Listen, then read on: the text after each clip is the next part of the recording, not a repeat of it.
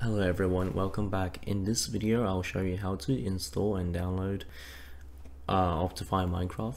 Now this works for any version, however it's only for vanilla. So if you want tutorials on Forge, Fabric or even cracked Minecraft, I can go ahead and make a tutorial on it in the future, but this video is simply for vanilla. So go ahead and go to optifine.net and click downloads, and you can click show all versions and choose whichever version you like. Now if you are looking for a specific Optifine version for a specific version of Minecraft, just go to that version and click plus more, and you'll see all the Optifine versions for that version of Minecraft. Just for the sake of this video, I'm going to be installing 1.17.1, the latest version of the time that it's recording. So go ahead and click download. Now you will be redirected to this ad page. Do not worry, this is just simply their way of keeping the website up.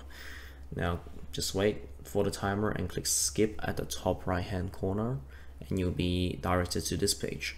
Go ahead and click download. Now depending on your device or your browser, it might say that this type of file can harm your device. That's alright, this is the official Optifine website. They're not going to scam you or anything. If you are really paranoid, make sure that it's a .jar file and the name matches up. But let's get to installation. So go ahead and click File Explorer, go to your downloads and right click, open this up and simply click install.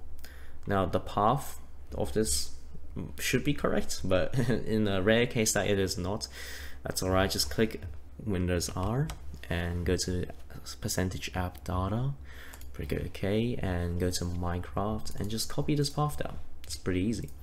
Paste it here and you'll be fine. Now go ahead and click install. It'll display this message that it is successfully installed. Great. So go ahead and go to Minecraft. Now you may not have the Optifine version in here, so but that's alright, don't panic. Go to installations, click new installation and you should be able to find it in this drop down box here. Go ahead and select a version, name it, choose the icon, press create.